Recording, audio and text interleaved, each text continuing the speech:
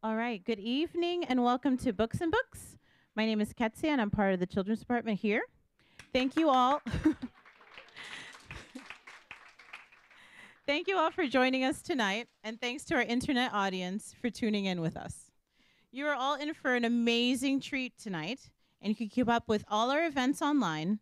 Or for those of you who are here, you can pick up a calendar, which is at our register, so you can enjoy many more of our author events. You can also follow us on Twitter, Facebook, and Instagram, and the handle will be at Books and Books. For those of you online, if you would like to purchase a book and have it personalized by Mr. Dave Barry, call the number on your screen, purchase it, and we will ship it to you wherever you are in the U.S., free shipping. We look forward from hearing from you. So it's been an amazing treat to have Dave Barry with us this evening. It's been an honor to have him here. It's been wonderful to see how much of a generation he is inspiring and entertaining in his new comical sequel, The Worst Night Ever. But let's have someone from the new generation do the honors. We will have Miss Liv, our honorary and fearless bookseller, introduce Mr. Dave Barry.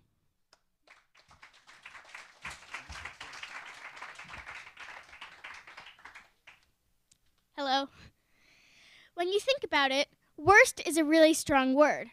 If you say something is the worst, you might say it with confidence or in a complaining tone, like, that was the worst hamburger I've ever had. Sometimes worst is used in a list, like top 10 worst horror films or worst places to stay while traveling in Luxembourg. Come to think of it, often when we say worst, we are just plain exaggerating. But when worst is used in the title of a book written by Dave Barry, we know he means it. And what Mr. Barry calls worst usually can't get any worse. But before I share my thoughts on Mr. Barry's book series about Wyatt Palmer and his worst adventures, I thought I'd start with a list of the top 5 worst things I could find online about Mr. Barry. All right, that'll do it.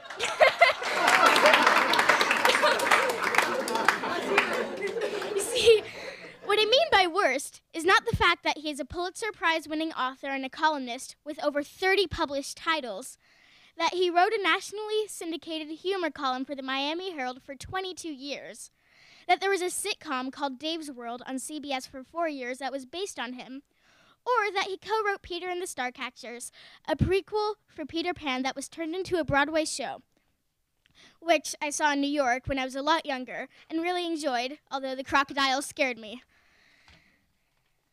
What I mean is that Dave Barry has had a pretty colorful life, so I'm sharing some of the funniest crayons in his box. The first worst fact about Dave Barry. He went to an elementary school named Wampus. W-A-M-P-U-S. Wampus. You can't spell pus. No. You can't spell wampus without pus. Wampus. Number 2. In high school, he was elected class clown, although I guess that turned out to be a good thing. Number 3. Mr. Barry wrote a column that mocked Grand Forks, North Dakota, and East Grand Forks, Minnesota, for calling themselves the Grand Cities. In response, Grand Forks named a sewage pumping station after Mr. Barry. That made me laugh. Number 4. Mr. Barry wrote a book called Boogers Are My Beat and actually got it published. And the 5th and final worst fact. Mr. Barry brought national attention to Talk Like a Pirate Day when he responded to an email request that asked him to be its spokesperson. The email that was sent to Mr. Barry said, "We've talked like pirates every September 19th, and we've encouraged our several friends to. We are dinghy-sized, talk like a pirate kind of guys. But you, Dave, you are like a frigate, huge-sized, talk like a pirate kind of guy." If you want to know more, you can read about it on talklikeapirate.com. Tonight, Mr. Barry will be discussing his new book, The Worst Night Ever, second in the series of worsts. Mr. Barry's first worst book is called The Worst Class Trip Ever. It was about Wyatt Palmer's class trip to Washington, D.C., and how it went wrong. Really wrong. I enjoyed The Worst Class Trip Ever because Wyatt was a narrator, and I especially liked his sense of humor. I finished the book the same day I started reading it because the characters were funny, the story had great plot twists, and I couldn't wait to know how it ended. When I was done, I gave the book to my mom and told her to read it. She did, and also really liked the book. Yesterday, I was able to get an advanced copy of The Worst Night Ever. But because I had a test today that I needed to study for, I was only able to read the first few chapters. But so far, it's great. Wyatt is now an unpopular freshman in high school, not a middle school hero. The most popular boys in school, the Bevan brothers, are also the mean boys and steal his friend Matt's pet ferret. When Wyatt and Matt scheme to get the ferret back, they wind up uncovering the Bevan family's deep, dark secret and learn that there are things much worse than their own popularity issues. And I can't wait to finish this story. Mr. Barry lives in Miami with his family. He walks down the same sidewalks and drives down the same streets that we do. We are really lucky to have him here to write funny and true stuff about Coconut Grove and Florida in his books. I really want to hear what he has to say about his new book, as long as he doesn't give away the ending. Welcome, Mr. Barry.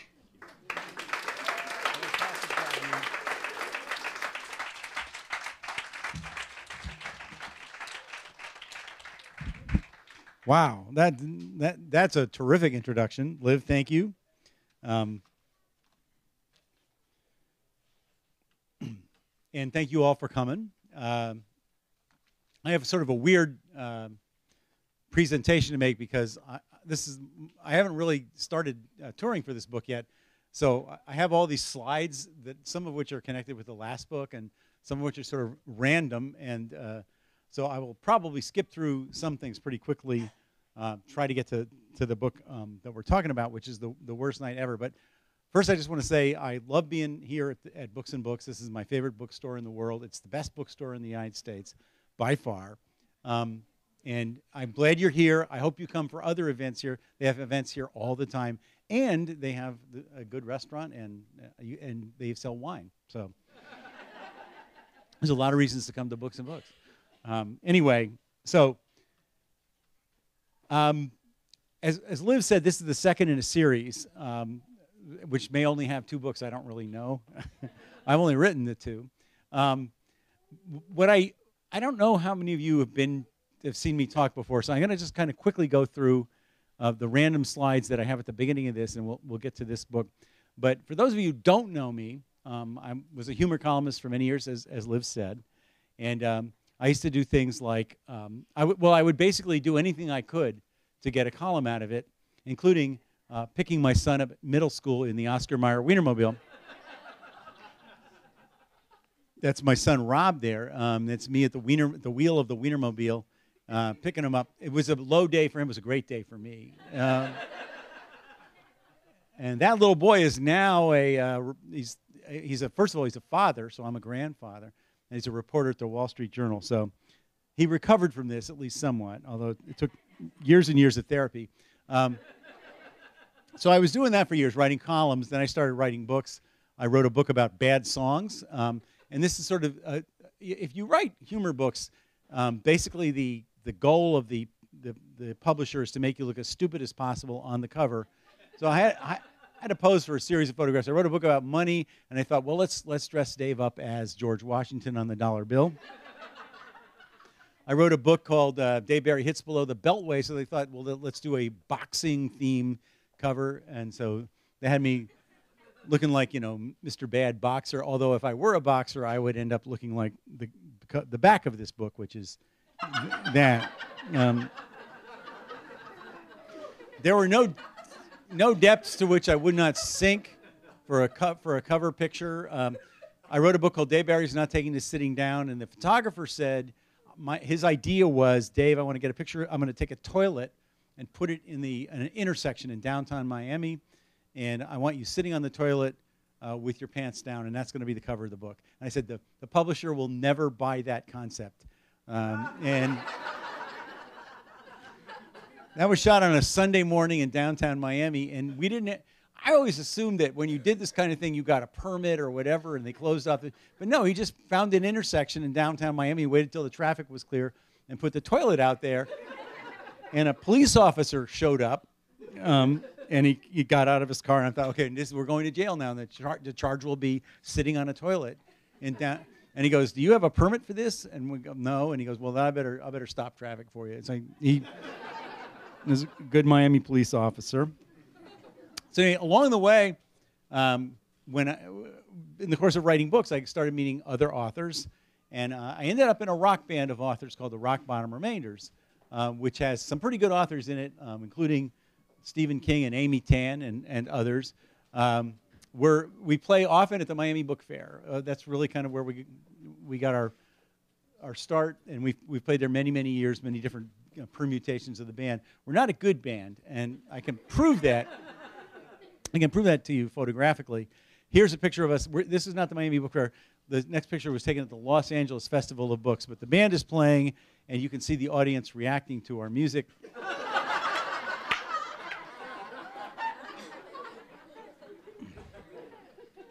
But anyway, you may recognize the guy on the left there playing the bass. That's thank you, Ridley Pearson.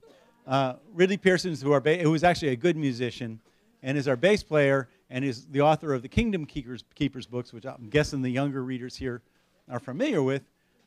This is before all that. Ridley and I, he was writing books for grown-ups. I was writing very childish books, but they were for grown-ups. And Ridley came to the Miami Book Fair once. This is in I'm going to say 14 years ago. And he said he was reading Peter Pan, the original J.M. Barrie Peter Pan, to his daughter, Paige. His daughters are named Paige and Story.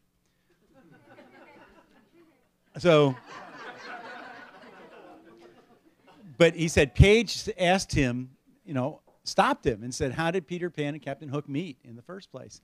And Ridley thought, wow, that would be kind of a cool idea for a book. What's the backstory of Peter Pan? So anyway, the next weekend he was in Miami. He was staying at my house. We were playing and we're having breakfast one morning. He said, Paige had this question, and I thought it might be a cool book to write. And he told me about it. I thought, yeah. I said, that's a great idea. You should write that. And he goes, I don't know anything about writing children's books. Do you want to help me? So I said, yeah. Neither one of us had any idea what we were getting into, but we ended up writing a book called Peter and the Starcatchers. We didn't know. We thought it was going to be. First of all, we didn't have a publisher. We didn't really have anything. We thought it was going to be a short book, and that would be that. That book was almost 600 pages, and Disney published it, and it did very, very well. And it ended up, in fact, becoming a Broadway play. We ended up writing 5 books in the series, and that really changed our careers for both of us. Really got much more than I, into writing books for younger readers. And I ended up writing a bunch of books, both with him and on my own for younger readers. We had some pretty interesting experiences promoting the Starcatchers series, Ridley and I. We went around the country dozens of times. We went to England even, promoting that book. One of the most memorable experiences we had promoting that book, not that book, but a book in that series, happened in this room. We were standing at that end of the room, and it was mostly young readers. And we were reading, as we often did when we talked about our book, we would read an excerpt from it. We were reading an excerpt that involved an enormous snake in a book called Peter and the Secret of Rundoon. And we used to dress as pirates when we would read our excerpt. So we were over there against that wall, dressed as pirates, reading about this giant snake. What we didn't know is Mitchell Kaplan, who owns this store, knew that we were going to read that section, and had arranged for a guy to bring a snake to the bookstore. Because this is Miami, you can get a snake on short notice if you need. All right. So a guy comes in, a snake wrangler, with a 90-pound, 10-foot-long Burmese python, which he put on. We didn't see him. He came in that door over there. We're standing there reading to the group, and he came in and just put the snake on my shoulders. And it kind of crawled across me, and he walked back out of the room because it's a heavy snake. He was tired of carrying it. This is a picture of that moment. This is against this wall over here. The snake is between us there, is like clearly trying to decide which one of us it's going to eat. And Ridley and I are trying to look like we're enjoying this. That is a heavy animal, and it's a scary feeling thing. It's much stronger than you are. And what we're really thinking is, did we bring clean underwear to this? So that was one experience we had. Disney published our Starcatcher series, and it in fact published the worst class trip and the worst night ever series. And so we did a lot of events at Disney World, and which has been a lot of fun. We've had some really great times. We get to go behind the scenes. We get to go on the Pirates of the Caribbean ride when it's closed and walk around and see. It's been a lot of fun. But we've had to do some like awkward things. We did a big signing once that involved Captain Hook and Peter Pan. There we are, all looking very cheerful. Before this event, we were backstage because there was a big crowd there for this. And I don't know where Captain Hook was, but Peter Pan was backstage with us, with Ridley and me. So it's the two of us and that guy, you know, the Peter Pan-looking guy. And we're in a little room. We have like 15 minutes to kill. And it's kind of odd. You know, the guy's Peter Pan. You know, you're in a room with Peter Pan. So I'm trying to, you know, break the ice. And I said to him to make small talk, so how do you like working here? And he goes, "It's a beautiful day in Neverland. Have you seen Wendy?" That is exactly what he said. And we're like, "No, dude, we haven't seen Wendy because we're here in a locker room with you." I mean, you know. It turns out that if you are a Disney character, you have to remain, if you're wearing a costume or you must remain a character. So when he's wearing that outfit, he can't do anything or say anything that Peter Pan wouldn't do or say. And it turns out Peter Pan does not have a lot to say. So if you want to talk about a long 15 minutes, try hanging out with Peter Pan backstage. We also got to be the grand marshals of the Main Street Parade at Disney, Ridley and I. The bad news was we had to wear ears. But in this capacity, I'm sure you've all seen the Main Street Parade. It's this giant parade of floats that goes through the middle of the Magic Kingdom, and everybody gathers around the parade route to watch it. It's led by the Grand Marshal. The Grand Marshal rides in his antique fire truck at the beginning of the parade. Ridley and I were chosen to do that one day with our family. So we're in this fire truck, and we're waiting behind this giant gate with all these floats behind us. And they said, there's 50,000 people out there waiting for you. They're very excited. This is the big moment. So when they see you coming, make sure you smile and wave because you are leading the parade. The parade is behind you. So everybody was very excited. So we practiced waving in our ears.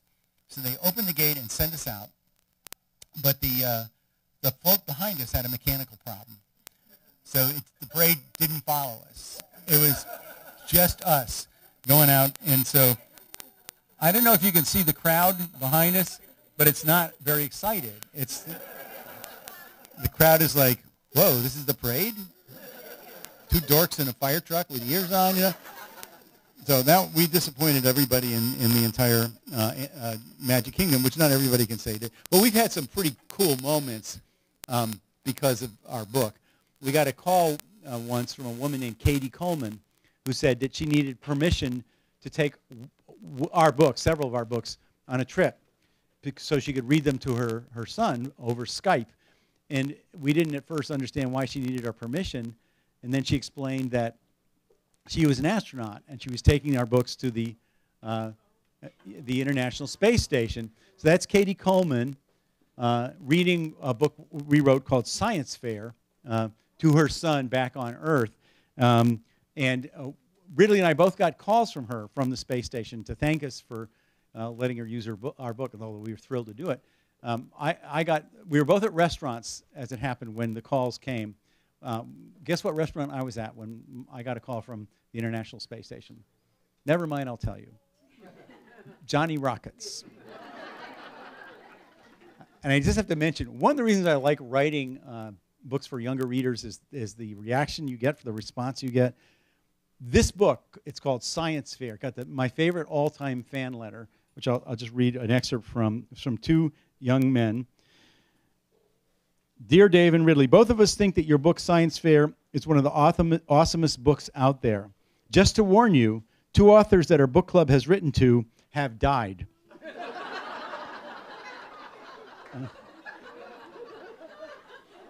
We hope that the curse skips you. And my favorite is the P.S. to that, which is such a kid thing. P.S. For most of this letter, we alternated writing 3 words at a time. So anyway, that brings us up to after working with Ridley, I took a couple years off just writing adult books, and I started writing young adult fiction again. And the first book I wrote was called The Worst Class Trip Ever. Has anybody here read The Worst Class Trip Ever? Just so I know where I'm. Oh, okay, great. That's fantastic. I'm happy to see that. I will quickly move through it. I'm not going to give away the plot or anything, but it involves a young man named Wyatt Palmer who is in the 8th grade at a school right here in Miami. The book's set in Miami, and they go on a class trip. And the inspiration for this was my daughter, who also goes to public schools here in Miami. When she was in middle school, I was a chaperone on a class trip, and I thought, wow, a lot of things could go wrong with people like me in charge. So anyway, that's a good audience there.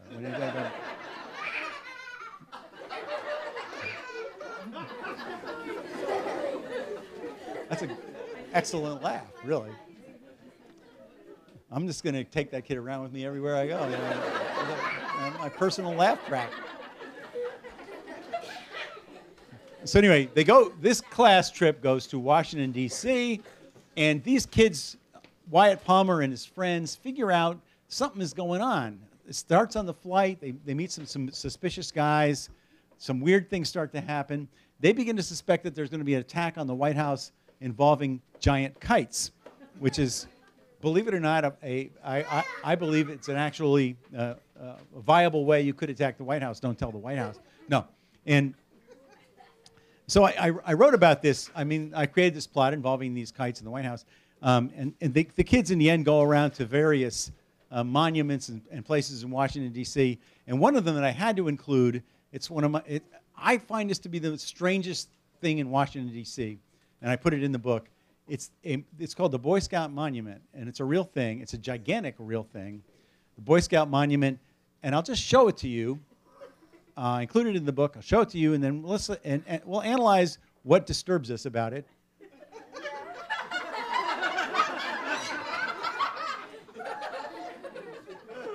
Okay. This doesn't work. Okay.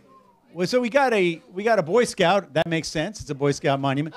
We got that lady on the right. I don't know what her deal is, but what about the giant naked man? What is he doing in the Boy? So anyway, I've yet to read a coherent explanation of why this is the Boy Scout monument, but it is for now, and I urge you to go see it when you get a chance. So anyway, so that moves us to, well, okay, the worst class. That was the worst class trip ever. This is the new one. It's called The Worst Night Ever. Same kids are in this, Wyatt Palmer and his friends. Almost all the characters that are from the first book are in this book, and some new ones. But they have now moved ahead a year. They were in 8th grade for the previous book. Now they're in 9th grade, which means they have now moved to high school. They were the big kids in their middle school. Now they're the little kids in high school. And everybody who's been through that knows that's a big deal. That's quite a change. I especially know that. You're very vulnerable when you're a young man and you get into high school, especially if you look like a really young person, which was my curse when I was in high school. And just to give you an idea where I'm coming from when I wrote this book, that's my high school yearbook photo. I was in 12th. That's as good as I could look. I wish you weren't laughing quite so hard at that, but no. So that was me in 12th grade. So you can imagine what I looked like in 9th grade. Like I looked like I was 4. Anyway, Wyatt Palmer, who was my alter ego, is still the hero. He's still the protagonist.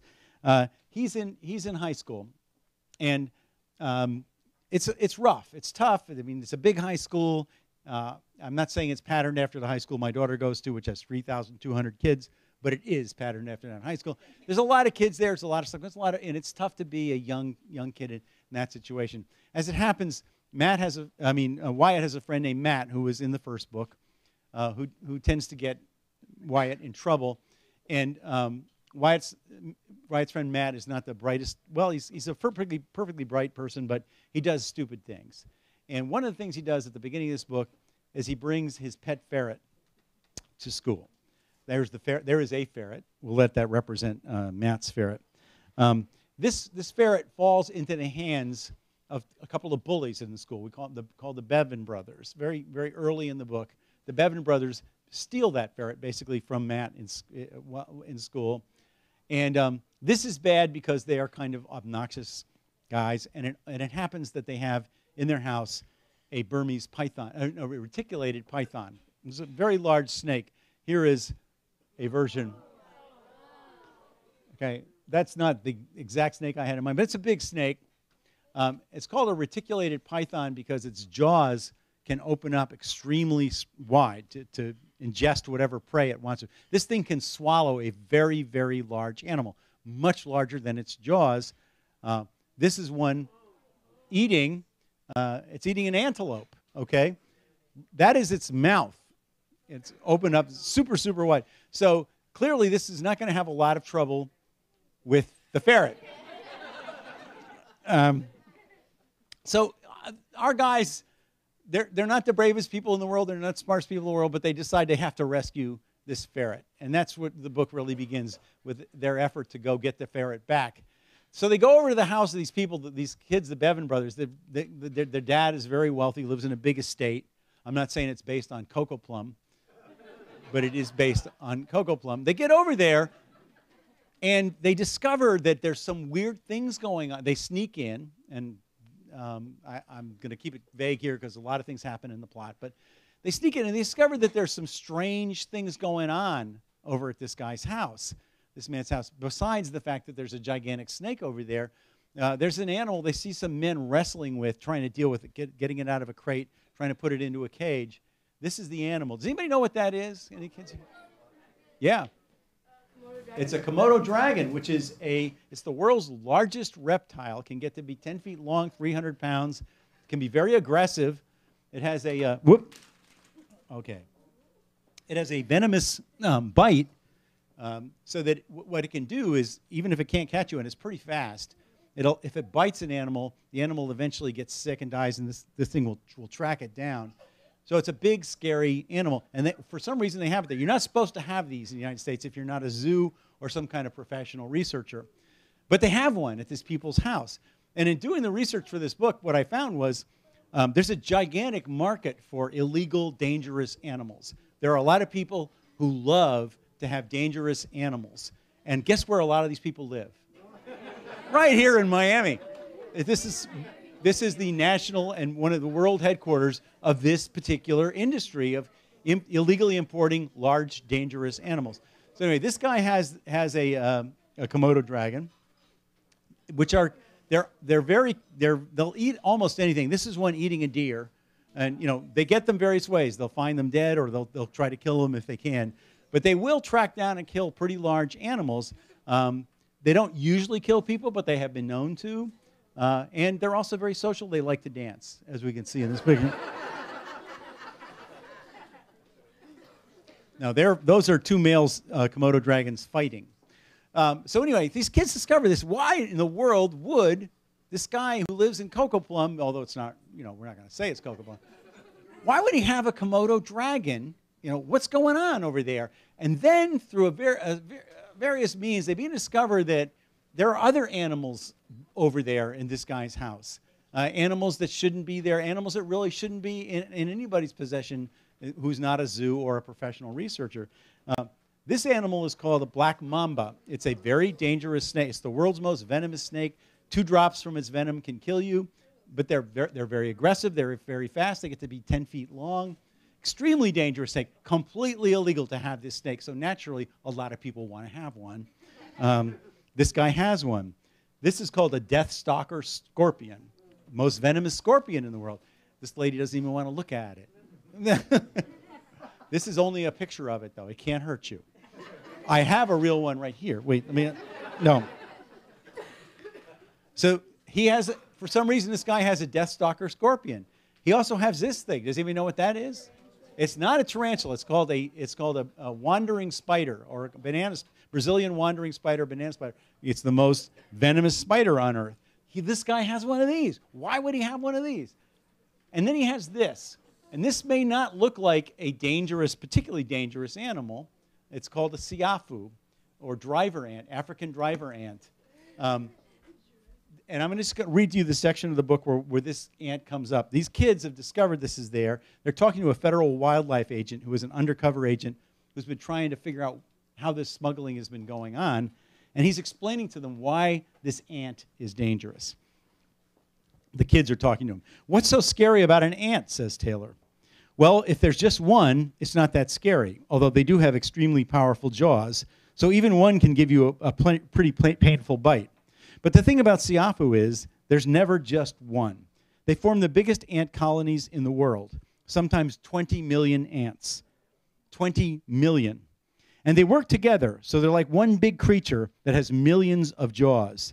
They're swarm raiders, which means they go out and hunt for food in a huge mass, like a river of ants. They eat pretty much any animal in their path. Usually that's other insects, earthworms, rodents, stuff like that. But they've been known to kill cattle." "You mean like a cow?" said Taylor. "Ants could kill a cow?" "It happens, especially if the cow has been tied up and can't run. Goats and dogs, too. The ants look for openings so they can go into the animal's mouth and nose. Thousands and thousands of them, filling up the airway so the animal can't breathe. It dies from asphyxiation, then the ants tear it apart." "Ooh," said Taylor. "Can they kill people?" I said. "If you can walk, you can get away from them," he said. "If you can't walk, say you broke your leg and you're lying on the ground, or for some reason you're unconscious. If the Siafu get to you," he shook his head, "it's a very, very unpleasant way to die."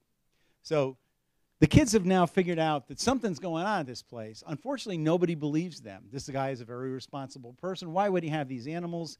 It seems very strange. It especially seems strange that he would have these ants. Usually the people who collect dangerous animals like to observe them. They like to watch them eat. If you have a snake, you can feed it, you can see it eat. These ants, you can't see them eat. I mean, if you open the box they're in, they're going to come out and get you. So why would he have them? The kids start to explore this mystery, and it leads them, believe it or not, to Zoo Miami. And I want to just stress that nothing in this book would ever really happen at Zoo Miami, especially not the scene that takes place at Zoo Miami. But in researching this book, I did employ Ron McGill, who's I asked Ron a couple of questions. He's probably going to deeply regret that he ever answered them. So they realize that something's going on at Zoo Miami, and it happens that the night that it's going to go on is Halloween. So basically you've got these animals, these kids, the zoo, and Halloween all coming together, and that's basically what sets up the action in the book. So that's the book. And now I'll have Liv come up and give the introduction again. No. Now I'll take your questions. Anybody? About anything. Yes, Liv. Do you let anybody in your family read it before you show it to the editor? Do I let anybody in the family read it before I show it to the editor? I don't think anybody in my family wants to read it. My wife's a sports writer, so she's busy writing her own stuff.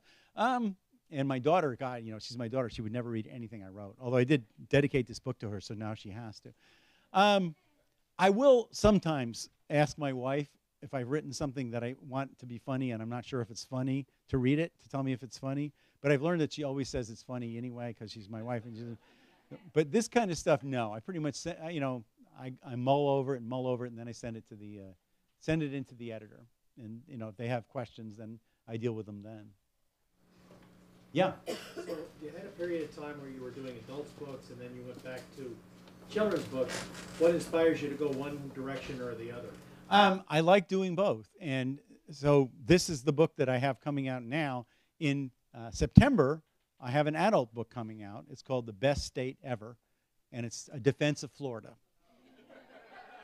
I went around to places all over Florida and wrote about it, because we are kind of the laughingstock of not just the nation but the world. And so I'm defending Florida in that book. I don't know. I just like to do both. I love writing books for kids. Kids are they're the best readers. They really are. They like what you wrote. They don't fake it. They like it. They read it. They don't like it. They don't read it. But they're just great readers. I like writing for adults because I think of myself as an adult. But not everybody does. Yeah. On the title, on the cover, why is there a horse with pants and a man with... Okay, why is there a horse with pants and a man? There is a horse. There he is. Horse head. That's actually the head of a horse on a person. See, there's his legs. And there's the other half of the horse. It's a horse costume that get divided into two. To understand why there's a horse riding a motor scooter through Miami, you have to read the book. But trust me, it makes perfect sense when you do. Although I do not recommend anybody drive anywhere in Miami wearing a horse head or in jet. In fact, I would just shorten that sentence. Don't drive anywhere in Miami. It's probably the simplest way to put it. Yeah. Yes, sir. When you were with Riley Pearson, did he say anything about the Kingdom Keepers? When I was with Ridley, did he say anything about the king? Yeah, I mean, Ridley writes about the kingdom, talks about the Kingdom Keepers all the time. And he, as you've read the Kingdom Keepers? I'm on the second. Okay. Well, he researches the heck out of those books. I mean, he goes to the Magic Kingdom, and I got to tag along with him. And we went on all these rides after they were closed. We got all these special tours. We went under Disney, where there's all these tunnels underneath there. And it's been a lot of fun. He's really, really into Disney, Ridley is. Did you get the idea from the Peter Pan? No. Believe it or not, he had that idea first, the Kingdom Keepers idea first. And he already kind of was talking to Disney about that. Then he had the idea about Peter Pan. And when he told them about that, they said, well, do that one first. And so he and I ended up writing these 5 books together about Peter Pan. Then he went back and started doing the Kingdom Keepers, and he's done I don't know how many since then, but he does a lot of them. So you have a lot of reading ahead of you of the Kingdom Keepers. Yeah, yeah. This more reminded me, we saw Ridley Pearson here, and he talked about how you guys went to Moscow on an exchange. Yes. And then he started saying something about a Mexican restaurant. Okay. And he said, well, that's Dave Barry's story to tell. So. All right, I will just try to summarize this. Ridley and I were chosen by the State Department to go to Russia as part of a program designed, they sent authors over there to improve relations between the two countries. Well, we see how well that has worked out. The relations are not good between the two countries. But we went over there, and it was very interesting. The State Department gave us this thick packet of warnings that said they're going to. First of all, if you use the phone, they're gonna be listening to you. Your hotel room will probably be bugged. Your computer will probably be hacked, or at least they'll try. You may be hassled on the street by people saying that they're officials, whatever. All of that happened to us. I mean, yeah. It still was a great trip. I mean, we really enjoyed it, although it was a little difficult for me because we were doing these talks to library groups, and often we had to speak through interpreters, and it's hard to explain humor through an interpreter. And I'm trying to explain what I do, and they don't have anybody who does what I do in Russia. So, and I had some slides. I would show them the picture of me picking up my son in the Oscar Mayer Wienermobile, and they don't have the Wienermobile in Russia. They'd be looking at it and I'm trying to say, this is funny. I picked them up in the Wiener, and they're like, looking at it. I can see what they're like.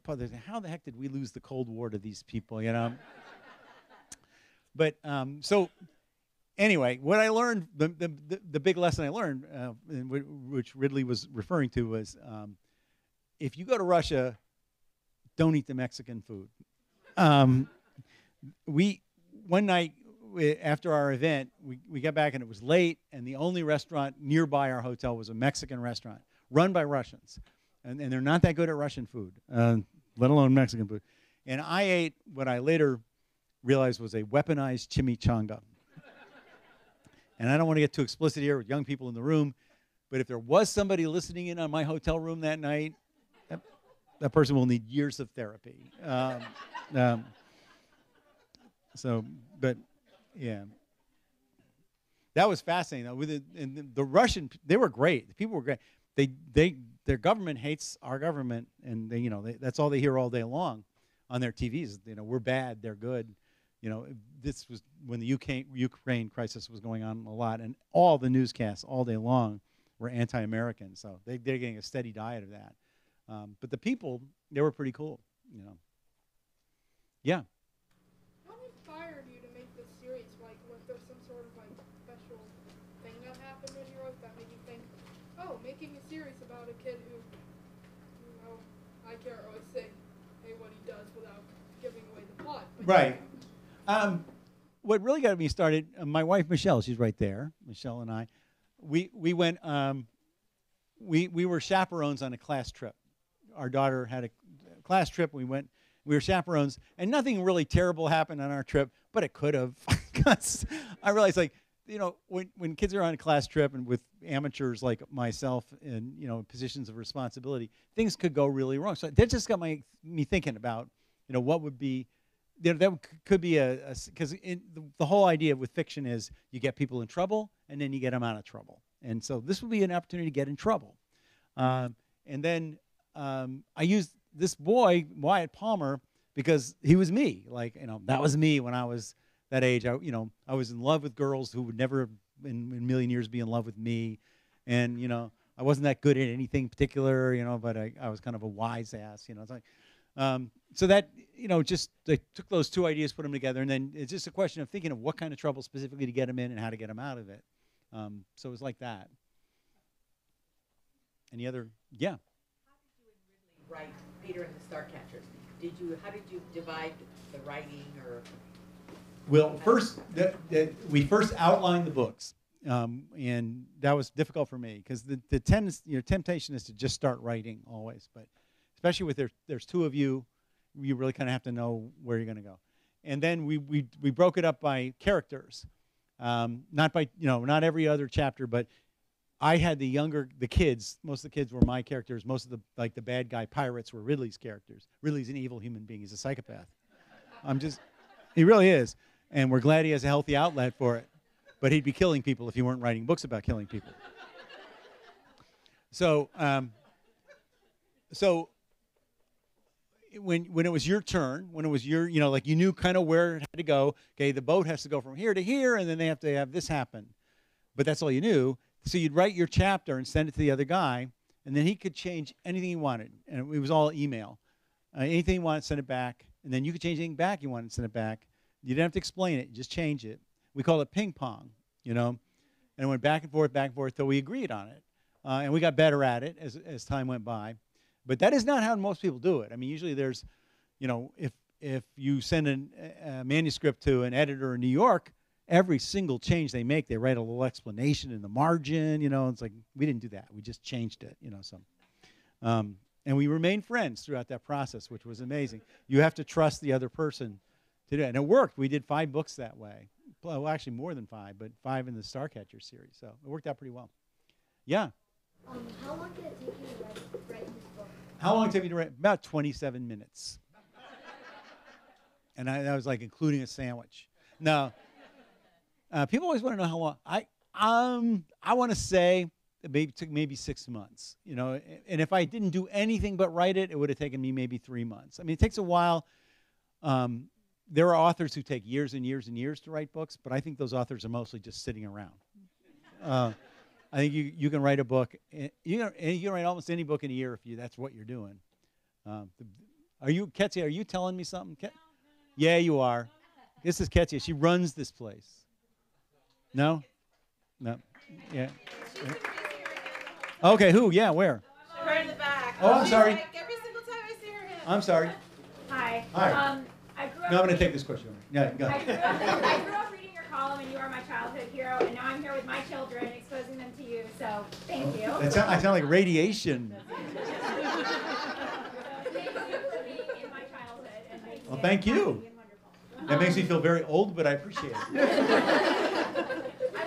I was a teenager reading your column. Yeah, well, I was a teenager when I wrote them. So. So I wanted to ask you, because I've read many of your books, and it's a typical question, but what's your favorite book that you've ever written? I really honestly cannot answer that question. You know, Mike Royko, who was one of my favorite columnists, the question they used to ask him, "What's your favorite column?" And his answer was always the last one because it's done. You know, that's kind of how I feel. I think that there are people who they get really attached to a book they've written or something they've written.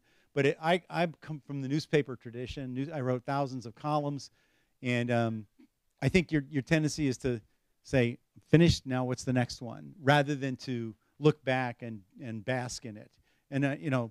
There are books that I really like that I wrote, and there are books that I think I could have done better, but I don't have a favorite. I just, you know, I like to think, I'll write another one, and that one will be even better, and that's the way I think.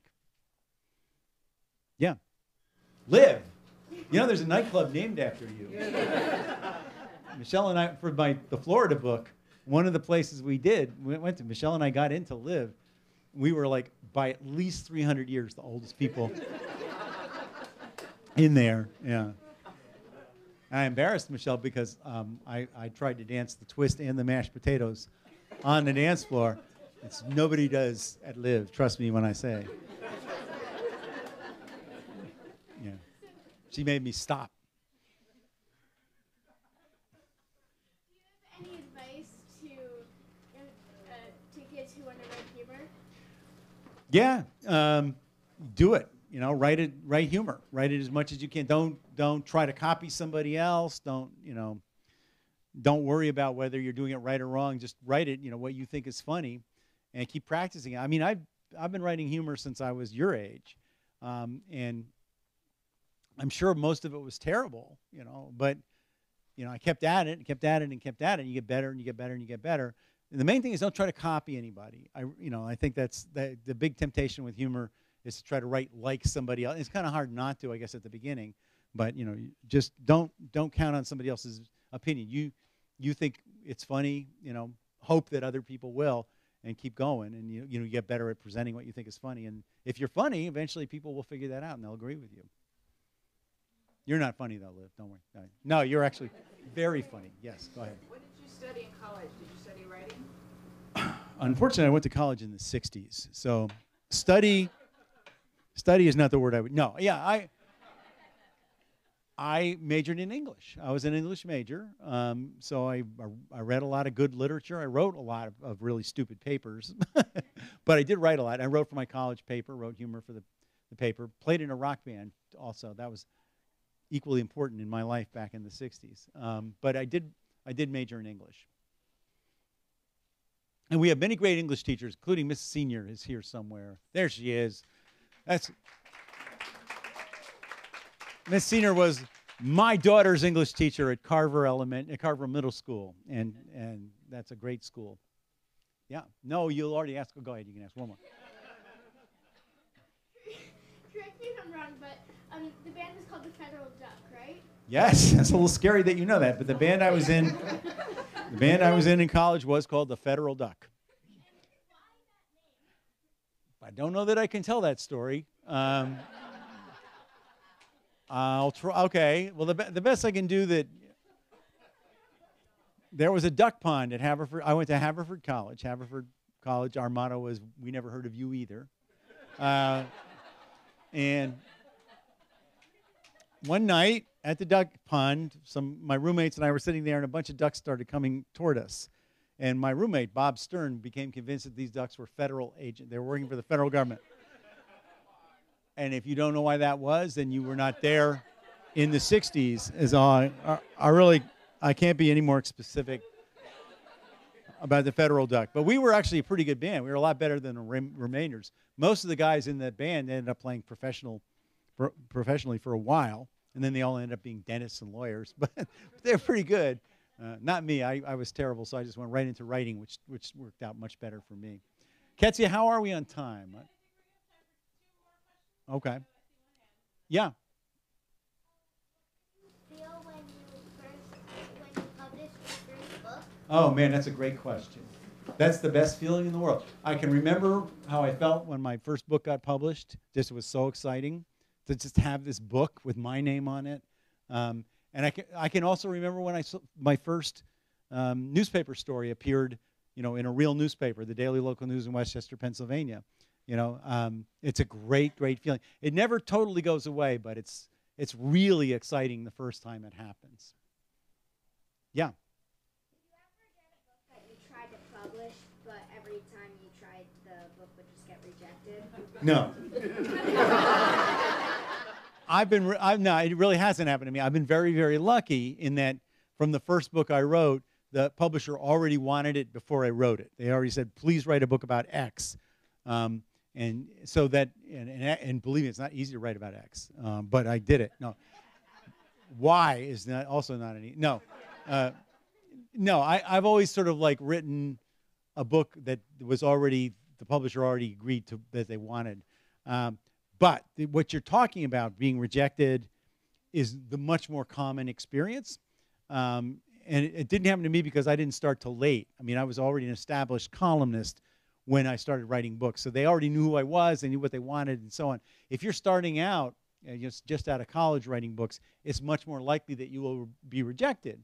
And it's difficult, and it is a big part of the writing experience for many, many people, especially novelists. You just kind of have to get through it. And usually they're right to reject you. Usually it's the first one isn't that good, the second one isn't that good. Ridley Pearson wrote, I don't know how many books before he finally got published. He just stuck to it.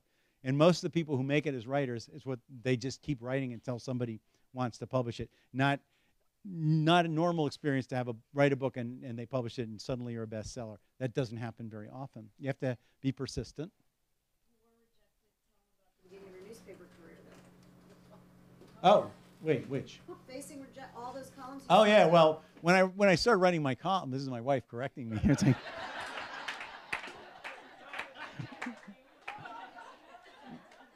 my wife is also the only person who knows where my Pulitzer Prize is because I don't.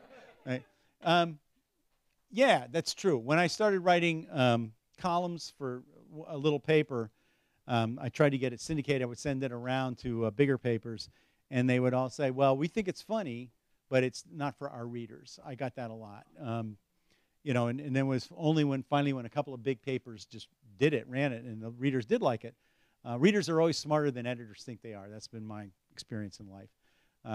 Then all of a sudden, it was okay. Bah! Everybody was okay with publishing my stuff. But anyway, thank you for correcting me, Michelle. In front of everybody. Yeah, way back there. One more. What is the best practical joke that's ever been played on you and/or you played on someone else? I'll try to keep this story fairly short. I don't know if this qualifies as a practical joke, but it was something I didn't expect. Impractical. Well, it was when in 1988, my editors at the Miami Herald, the Trop magazine, Gene Weingarten and Tom Schroeder, told me I had to come in for a meeting, and I said I can't. I'm going to Key West today, and they said no, you have to come in. Janet Chusmer, the editor, wants you in here. And I hate meetings, and I never went to the Herald. But they said you have to go. So I take my son Rob, who was then 7 years old. We go into the Herald, and Rob is very excited to go to Key West because when we go to Key West, we used to rent a motor scooter, and he would ride on the back. And we just spend the whole weekend riding around Key West, and he loved that. It was this big thing. So we get there to the Herald, and the whole newsroom is packed. And they tell me that they're about to announce the winners of the Pulitzer Prizes. And, I just assumed this didn't have anything to do with me. And I said to Rob, this is cool. You're going to see they're going to announce the Pulitzer winners. And evidently the Herald won a Pulitzer Prize for something. Well, it turns out that there were two Pulitzers. One was a photographer named Michael Ducille, and one was for me, for commentary. But I didn't know that. They had kept that from me. And about 30 seconds before they announced the winners, an editor came up to me and said, congratulations. And I was like, my God, I'm about to win a Pulitzer Prize here. And that's the first thing I thought. The second thing I thought was, we're not going to Key West. Because, there's all this stuff that's going to happen. So I turned on my son, Rob, who's 7, and say, Rob, we're not going to Key West this weekend. And he's like, face just fell. And I said, but I'll buy you a Nintendo. See, he really, really wanted a Nintendo. And I've been saying, no, not till your birthday, So he goes, really? Oh, yeah. And he jumps up into my arms and hugs me. He's so happy. At that moment, they announced that I won a Pulitzer Prize, and they take my picture. And the next day's Herald, the front page picture, was Rob with his arms around my neck, beaming. As Barry, two Herald staffers win Pulitzer Prize. And the picture of me was Rob with his arms around my neck with this huge smile on his face. And all my friends said, that was so great how happy Rob was that you won a Pulitzer Prize, when in fact, he had no idea what a Pulitzer Prize was. But just to complete the anecdote, last year, the Wall Street Journal, where Rob works, won a Pulitzer Prize, and Rob was one of the team that won it. So that little guy grew up and, now he knows what a Pulitzer is. So anyway, thank you all for coming. Ketsia, Liv, great introduction. Thank you so much.